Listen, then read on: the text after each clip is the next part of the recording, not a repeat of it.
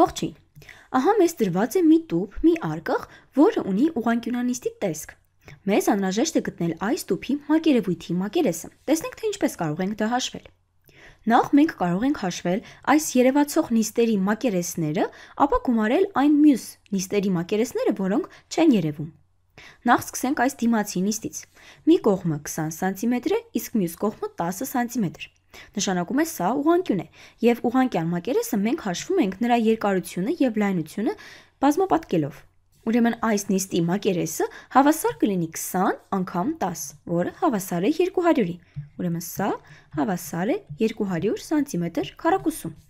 Գրենք ուրեմն 200։ Չենք մոռանում նաև, որ այս նիստից մենք ունենք եւս մեկը, հետևում, որը սակայն չի երևում։ Ուրեմն դրա մակերեսը նույնպես հավասար կլինի 200 սանտիմետր քառակուսու։ Գումարենք եւս 200։ Ահա։ Հաշվենք ահա այս կողքի նիստի մակերեսը։ Ահա այս խորությունը 3 սանտիմետր է, իսկ այս երկարությունը, բարձրությունը 20 սանտիմետր է, ահա նույն սա։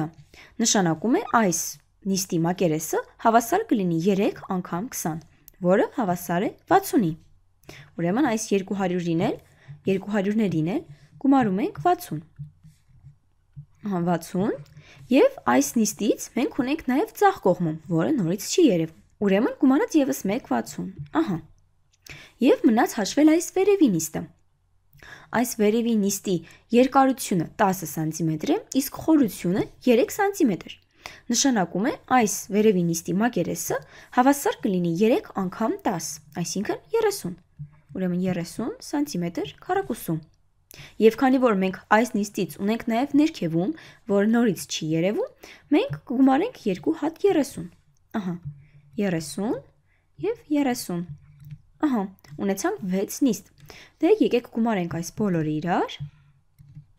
Ահա, այստեղ կունենանք 0, այստեղ 6 գումարած 6 12, գումարած 3 15, գումարած 3 18։ 8-ը կգրենք, 1-ը կփոխանցենք եւ հարյուրյակների կարգում էլ ունեցանք 5։ Ահա, նշանակում է այս տուփի մակերևույթի մակերեսը հավասար է 580 սանտիմետր քառակուսու։ Ահա